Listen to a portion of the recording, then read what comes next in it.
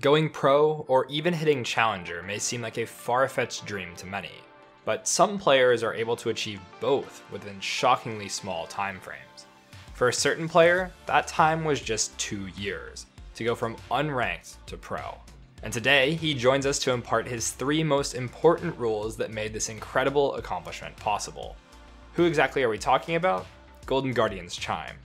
He had his breakout from being top 2 in his role in solo queue, landing him a spot in scouting grounds where he got picked up to play Academy as well as LCS.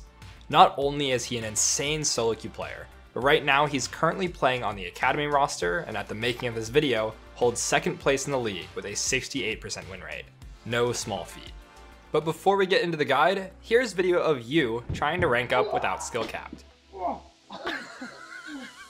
Don't worry, we can fix that at skillcapped.com. Link in the description below. Let's not delay any longer and get right into Chime's 3 rules to climb ranked as a support. Yeah, the first rule of climbing as a support is to know your role.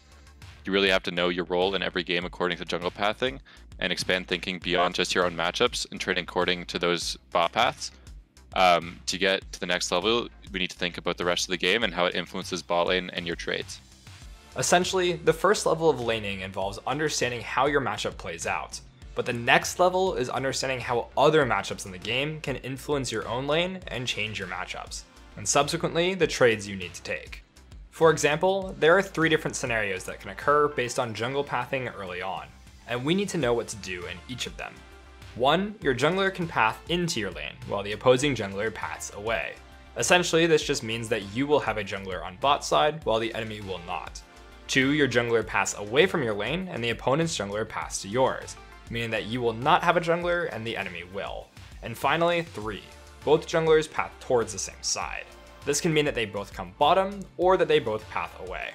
First, it's critical to identify what kind of scenario is happening in your games.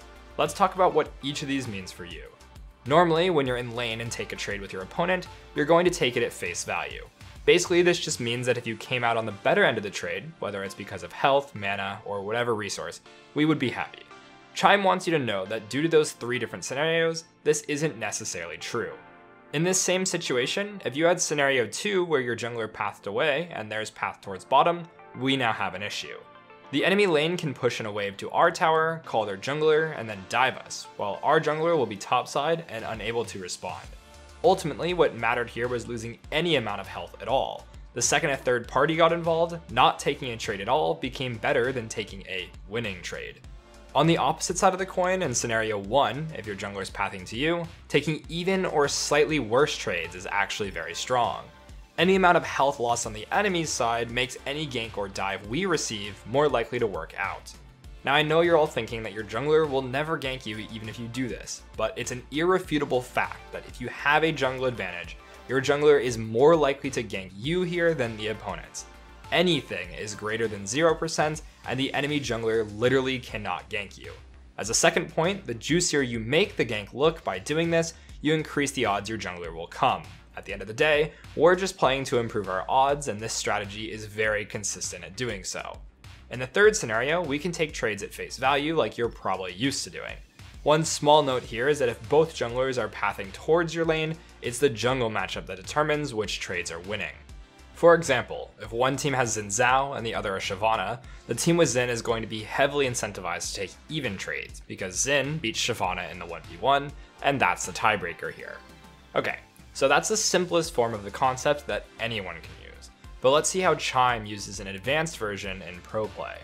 Just how junglers 1v1s determine a tiebreaker in some scenarios, when both junglers are relatively even, we look for more tiebreakers. In this case, Ryze is capable of outpushing Azir here and getting moved first. Chime goes mid with his jungler to exert pressure so that Ryze can push the wave and get him a timer to move towards bottom. This allows him to set up vision in the enemy's bot side jungle to prep for a dive.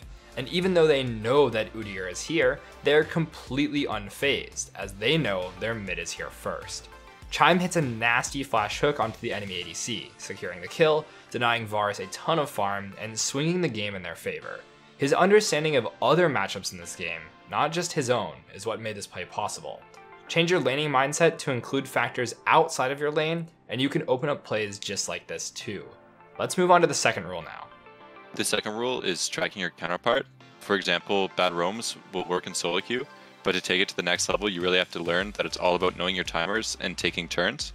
Especially at the pro level, you need to be super aware of when you're showing on vision and tell that to your teammates. To break this down further, he's basically saying that anyone can just roam. If you want to, you can leave lane to go towards top and gank someone, but you're not free from the consequences of showing on the map elsewhere. What the opponents should do now is just crash the wave onto your ADC and dive them, making your top lane play worthless as you lose just as much, if not more, on the other side of the map. In solo queue, will this punish always happen? Of course not. But again, we want to play for the best possible odds, and we just shouldn't give any chance for the enemy to win, even if they won't take it. Good roams will just make you much more consistent. Let's take a look at how Chime does it. He and his ADC work on pushing in a bot wave and then take an early reset. Out of base, he runs towards mid. Even though his mid laner is chunked incredibly low and lost his flash moments ago, he still wants to make a play. With the help of his jungler, he ganks TF, gets a flash, and Chime flashes in to follow to secure the kill and first blood with it. So what made this a good roam, and what can we learn from it? Let's listen to what he has to say about this. Thresh and lane usually should always have push. We crash on 4 waves.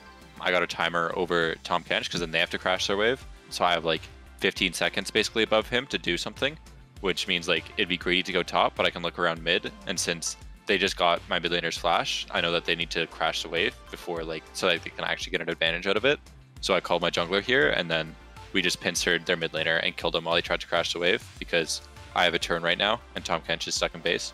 There was a lot of info here, so let's break it down. Basically, being able to push in the wave due to his lane matchup gave him time to do something on the map. He got a turn because Tahm is relegated to staying bot and pushing the next wave. What he mentioned is that he knew this was only about a 15-second window to do something, and that because of it, it would be too greedy to go top.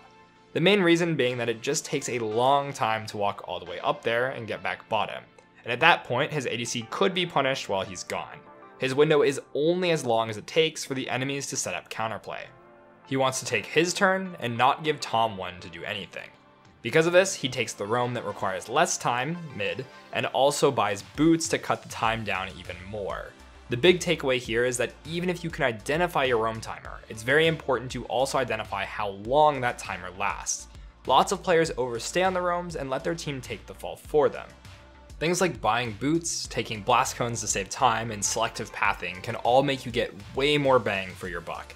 Additionally, call out when the enemies support bases with tons of pings and you can potentially avoid your mid laner dying like TF did here.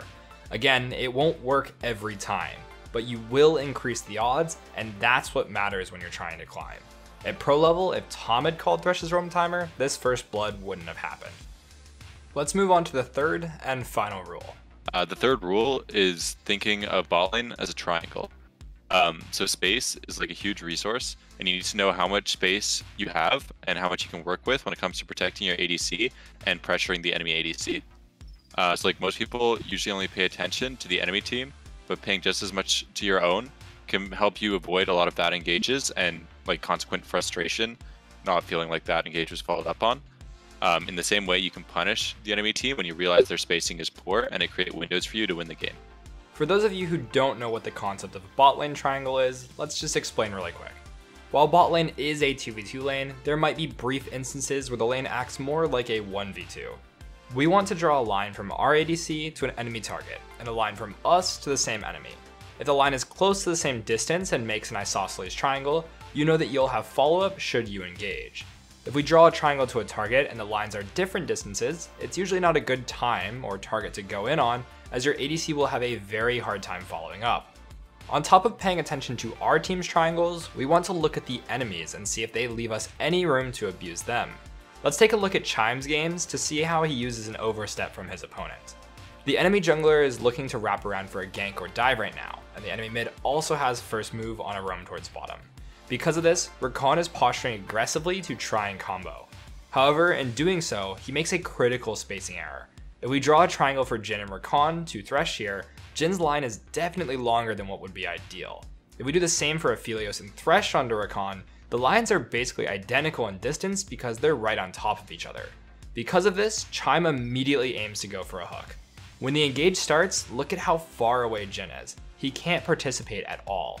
I guess like, yeah, knowing when someone is overplaying their hand when you're on the weak side, and punishing like small mistakes like that. So in this instance, Rakan steps too far forwards, even though like they have 4 members around us and we only have 3.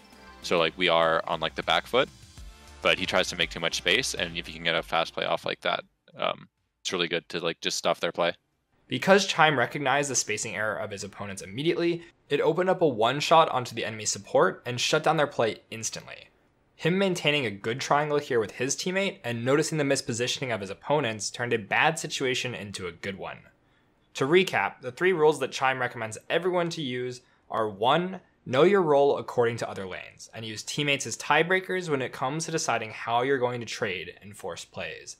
2. Track your counterpart, and use it to make aggressive plays and shut down theirs.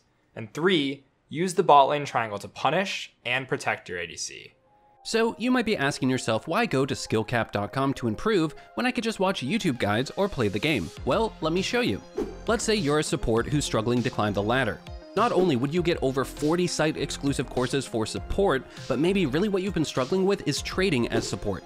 Well, we got you covered with 6 different courses breaking down how to trade as a support player. Not only do we have the largest catalog of guides for League of Legends in the entire world with over 1,500 videos to watch, but these are then curated by the top coaches and players into courses on every skill and topic you need to master in order to truly improve and climb the ladder. If all of this wasn't enough, we haven't even touched on our catalog of over 700 Smurf commentaries, where a challenger expert shows you how to climb out of your rank, and you're guaranteed to get any questions answered by them directly. Not to mention, we're the only service to offer a rank improvement guarantee.